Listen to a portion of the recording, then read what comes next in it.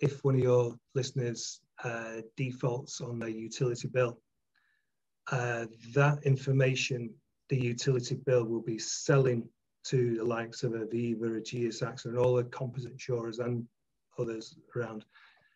Exactly, not just utilities.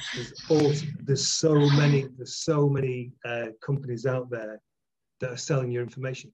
Insurance companies are buying it up, and the reason why they're doing that is because they, in the normal market where we don't really exist, but in the normal market, they use algorithms to work out what your premium should be.